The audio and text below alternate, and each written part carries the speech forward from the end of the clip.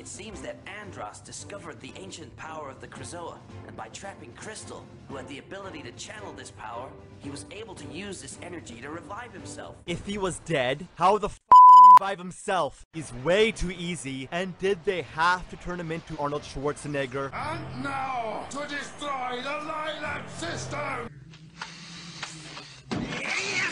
And now, to destroy the Lilac system! How they impossibly destroyed what had to have been an awesome ending in just a matter of seconds defies all logic of the universe. At least this time we'll see the last of him. See? You mean Saw, and that better have been the last time. Oh look, Falco finally decided to show up at the end of the game. After you beat the game, you can't even go back to collect any of the 8 hidden coins you may have missed to unlock cool stuff. You can't go back at all. You have to start a new file. What the fox? See this? This sums it all up.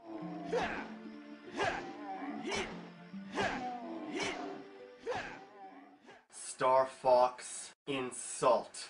More like Star Fox assault. These levels still aren't nearly as majestic as the classics, but the graphics are beautiful. Hello? Hello? Look, a dead zone. Are you kidding me? It's empty. There's nothing here. Okay, we can get in over there. What a great game. The running levels are just awful. These graphics are dull. Fox's first shading is gone. Skates on stairs.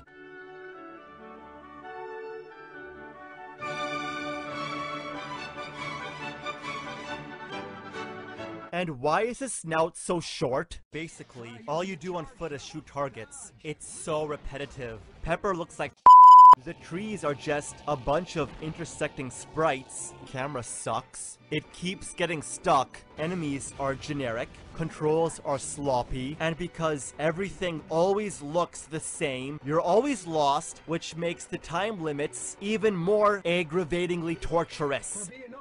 Great, now I'm lost.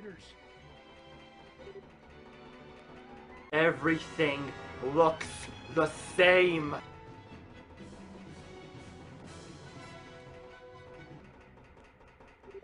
It's no good, Fox. Our battle plan's a failure.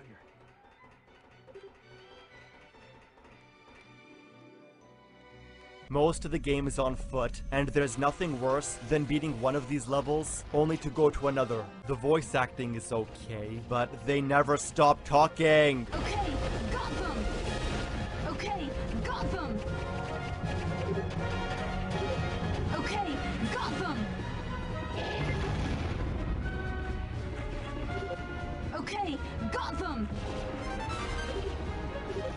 Okay, got them! Say it. One more time.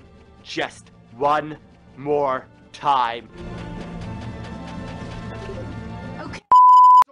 Grenades are extremely powerful, but it's almost impossible to hit anything with them. Radar is vague and useless. The red dots are the targets. The bigger they are, the closer you are to their level. But even when the dots can't get any bigger, I still can't find the damn targets.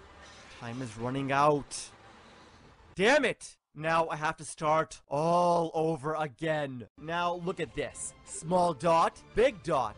Small dot, big dot. The radar is broken! Can't go on like this! I know! I can't take anymore! I'm out of here! Excellent idea. I tell my team. Falco, Slippy, the airborne enemies are all yours. But then moments later, Slippy tells me to help him. Fox, get the enemy behind me! Would love to, Slippy, but time is running out. The R-Wing is too far, and I'm kind of busy looking for these damn targets. Besides, what did I tell you? Falco, Slippy, the airborne enemies are all yours. Follow my orders. Yeah, Slippy's still annoying, and did they have to make him into a klutz?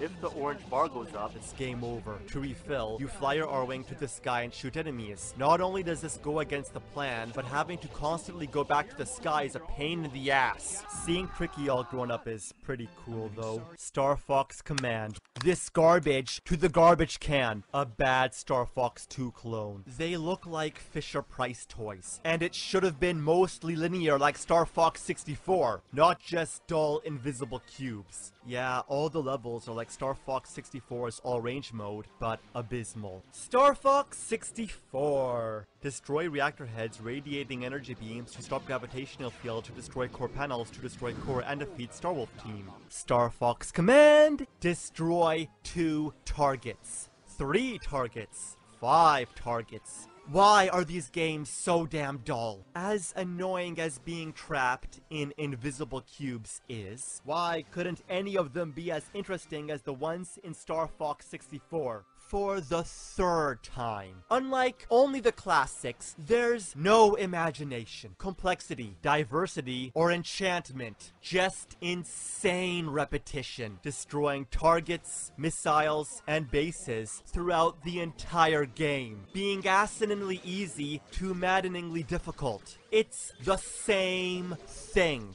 over and over and over again. Goes back to its roots by having them speak gibberish, and although it's cool that you can voice your own gibberish, an option for them to speak English would have been nice. Dialogue is cheesy and story is terrible. Fox kicks Crystal off the team because he's concerned of her safety, and what does she do? She joins the Star Wolf team. I knew that bitch was trouble. Graphics are very good, and even though the landscapes are depressingly bland and empty, and the buildings are horribly textured rectangular prisms, they do have their moments of beauty. Music is decent, and touch control is good, but can be unresponsive and finicky. And the option to use the D-pad and shoulder buttons would have been nice. Also, hitting small targets is a massive pain in the ass, because aiming is imprecise, and that timer is an ignominious inconvenience. It carries over to every next level, which makes it even more aggravating. And if that's not enough, you have a limited number of tries. And if that's not enough, you have to prevent Star Fox from getting torpedoed or it's game over. And if that's not enough, because you can only save after completing a map, if you lose, you have to start all the way back at the very beginning of the map and do everything all over again as if the game wasn't repetitive enough. What a shallow disappointment. Fox, go back to your roots. You know, ever since Adventures, Fox has been such an asshole. Okay, enough already. Can I just get on with it? Blast it, Bugs! Die already! Now it's time to say goodbye. Disgraces to the Fox's legacy. Goodbye, Fox.